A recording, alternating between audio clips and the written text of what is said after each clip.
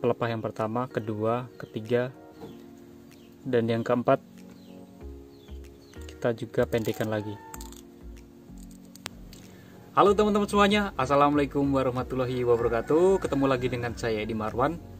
Oke, buat teman-teman semuanya, semoga teman-teman dalam keadaan sehat walafiat, dan yang sedang sakit, semoga penyakitnya segera diangkat sama Allah SWT dan selalu diberikan kesehatan. Oke teman-teman, mungkin ada yang punya bakalan bonsai seperti ini, tapi daunnya panjang dan sepertinya tidak terawat. Nah, jadi pada kesempatan kali ini saya akan membahas dan memberikan caranya agar bonsai kelapa yang berdaun panjang bisa menjadi kecil. Jadi simak video ini sampai selesai.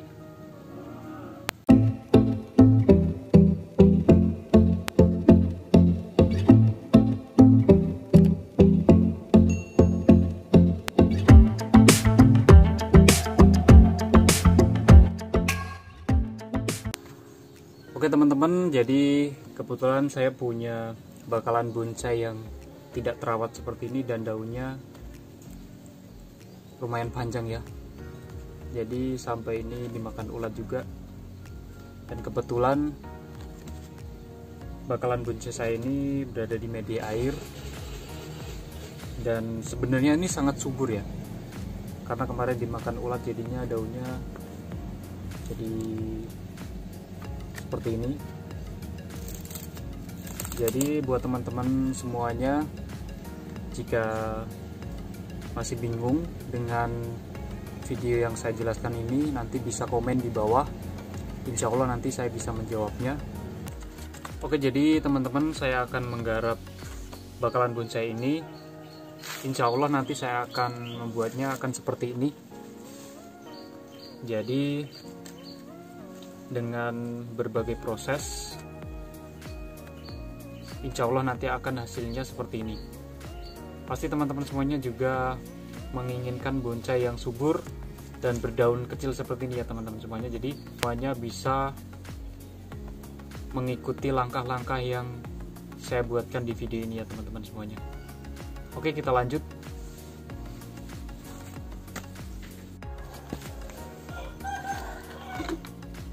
Oke, kita mulai ya teman-teman.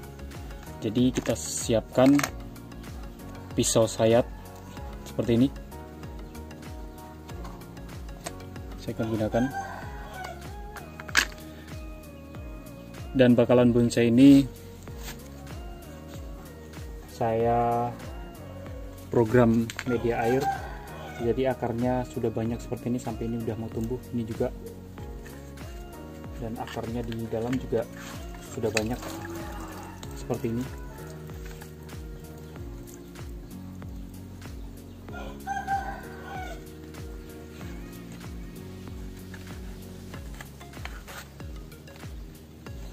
Oke, kita mulai. Jadi kita bersihkan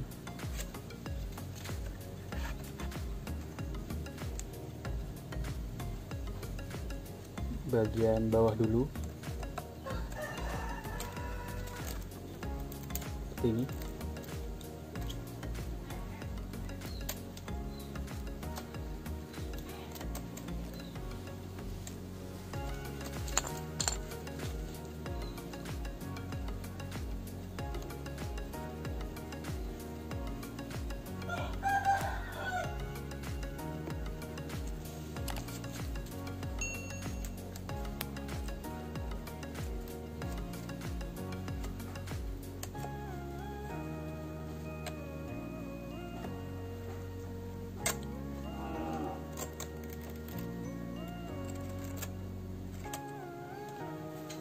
Kita pangkas semuanya.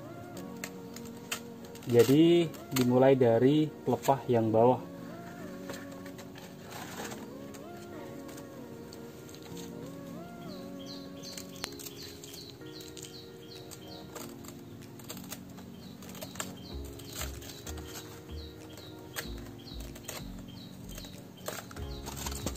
Jadi yang kering-kering seperti ini bisa kita bersihkan dulu.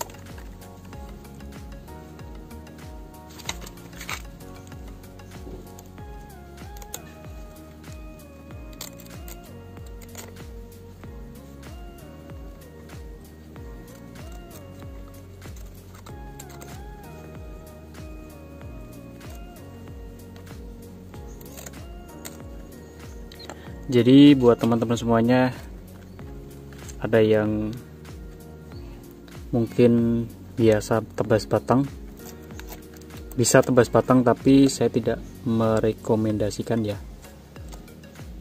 Jadi biasanya bagi teman-teman pemula yang melakukan tebas batang itu terlalu ke bawah seperti ini, jadi kemungkinan nanti akan membusuk dan akan mati. Jadi amannya lakukan seperti ini ya teman-teman.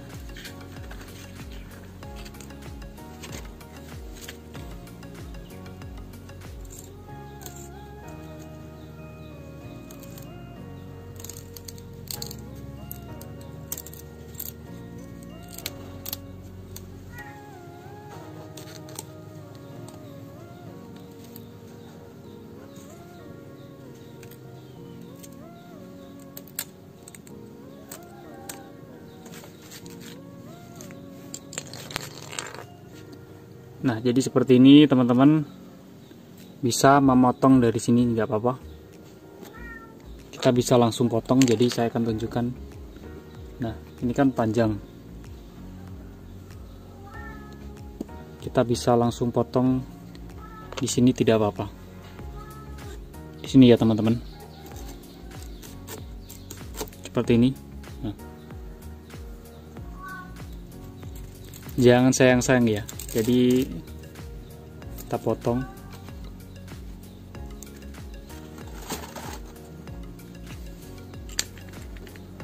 Seperti ini.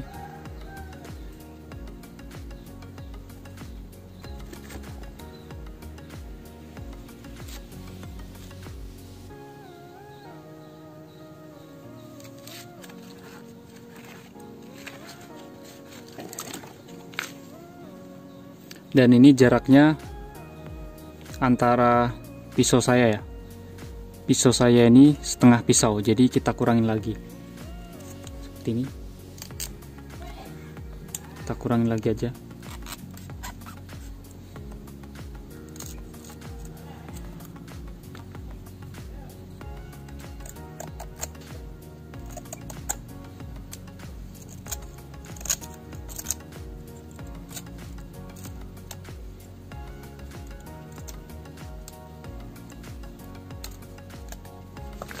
Jadi usahakan lakukan pemotongan itu seperti tangga ya. Jadi pendek, terus agak panjang, terus di atasnya lagi seperti ini. Dan ini kan pelepahnya kan yang satu di sini. Kita bersihkan dulu. Nah, jadi ini juga sama persis seperti ini. Jadi jaraknya seperti ini juga, segini. Kita kurangin. Jadi batasnya segini. Untuk menandain aja.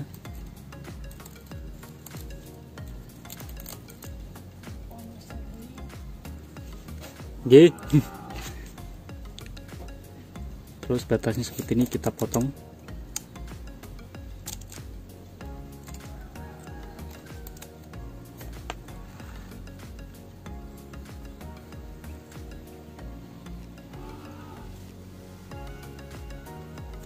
Kalau susah kita belah lewat sini, gak apa-apa. Nah, terus sampai sini.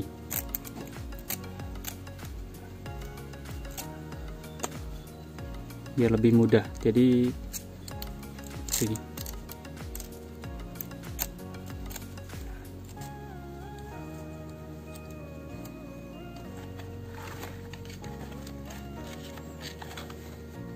Kemudian kita tinggal meluruskan aja.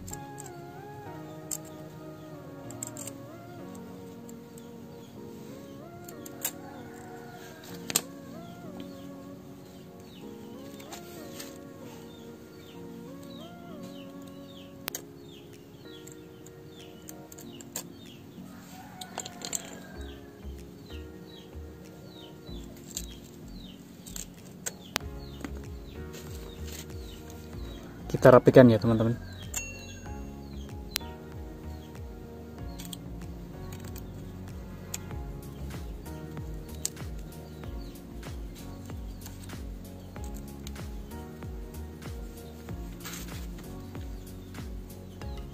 Kita cari alurnya lagi.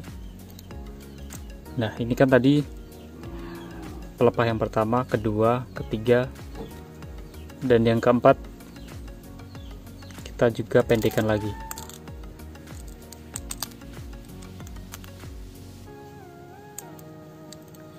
Jadi daun yang ini tergores tidak apa-apa, karena nanti daun ini kita buang jika nanti sudah tumbuh yang baru ya teman-teman.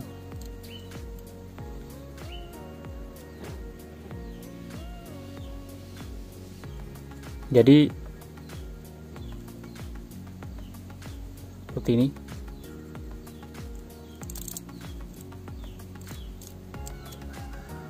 Kita belah aja. Seperti ini.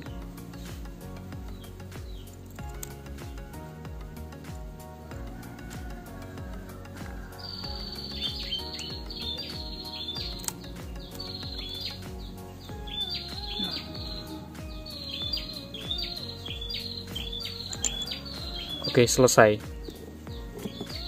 Jadi seperti ini teman-teman. Kemudian nanti setelah ada pertemuan lagi, kita lakukan seperti sayap mawar. Jadi kita belah-belah. Ini dibelah-belah nanti, dan ini juga dibelah-belah. Kemudian di atasnya juga nanti, di atasnya proses demi proses nanti akan menghasilkan daun yang kecil ya. Seperti itu cara saya melakukan proses pengecilan daun. Setelah ini saya menganjurkan buat teman-teman semuanya langsung menjemur di terik matahari. Jadi tujuan menjemur itu agar luka-luka bekas pisau tadi cepat mengering seperti itu ya teman-teman. Karena luka-luka ini masih basah dan pasti akan mengundang hama-hama seperti semut, ulat, dan mungkin ada tikus juga yang bisa memakan tunas ini ya teman-teman. Jadi kita jemur dulu.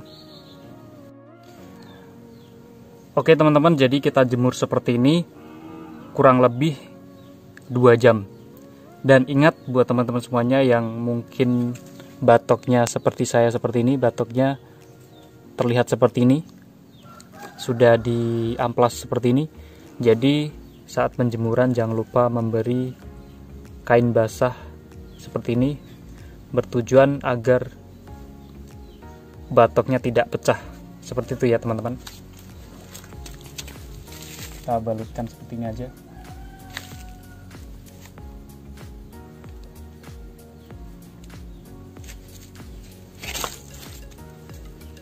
Dan kita jemur selama kurang lebih 2 jam. Jadi setelah kita jemur selama kurang lebih 2 jam, kita bisa menempatkan di tempat yang teduh. Kemudian hari selanjutnya kita jemur lagi 2 jam juga, kurang lebih 2 jam seperti itu. Dan jangan sampai terkena air hujan tentunya. Jika nanti terkena air hujan, takutnya bakalan tunas yang kita tebas itu akan mengalami pembusukan dan akan mati ya. Kita tentunya tidak akan mengalami seperti itu. Jadi kita untuk antisipasi seperti itu. Jadi kebanyakan teman-teman pemula itu melakukan program daun itu dengan cara ditebas. Jadi dengan cara ditebas itu harus kira-kira ya teman-teman. Jadi jangan sampai tebas ekstrim, karena tebas ekstrim itu kemungkinan besar akan mengalami kematian. Jadi tebas itu boleh, tapi jangan sampai ekstrim, terlalu ekstrim gitu ya. Jadi ada batasnya, batang sampai mana yang harus ditebas. Itu pasti tidak sembarangan ya teman-teman, biar teman-teman semuanya itu bisa mendapatkan bonsai yang teman-teman inginkan. Jadi bisa lakukan dengan aman, yaitu dengan cara yang saya jelaskan di video ini. Jadi ada pengalaman pribadi dari saya saat saya melakukan tebas itu pernah gagal. Jadi saya menebas itu dengan cara tebas ekstrim dan hasilnya itu zong ya teman-teman. Malah saya kecewa gitu loh. Jadi setelah itu saya berusaha untuk mendapatkan bonsai kelapa yang daunnya itu kecil seperti apa ya, yang aman gitu kan. Nah saya lakukan dengan cara ini dan alhamdulillah bonsai-bonsai yang saya lakukan program ini aman dan bisa hidup sampai sekarang. Jadi untuk program yang saya jelaskan ini khusus untuk bakalan bonsai yang sudah tinggi. Jadi buat teman-teman yang mungkin punya bakalan bonsai yang masih tunas kecil, bisa lakukan sayap mawar. Mungkin buat teman-teman yang belum tahu sayap mawar, bisa klik link di atas. Nah di situ saya sudah jelaskan dan saya berikan cara sayap mawar seperti apa, bisa praktekkan di rumah dan semoga teman-teman bisa mendapatkan bonsai yang teman-teman inginkan. Oke, cukup sekian video yang saya berikan buat teman-teman semuanya. Semoga video-video yang saya berikan selalu bermanfaat buat teman-teman dan dapat menginspirasi teman-teman. Semangat selalu, sukses selalu buat teman-teman semuanya. Oke, buat teman-teman yang belum subscribe, jangan lupa di subscribe. Yang suka sama video ini jangan lupa di like, di share ke teman-temannya biar teman-teman yang belum tahu bisa tahu, dan jangan lupa juga di share ke media sosial teman-teman semuanya. Nantikan video-video saya selanjutnya. Assalamualaikum warahmatullahi wabarakatuh. Salam satu hobi.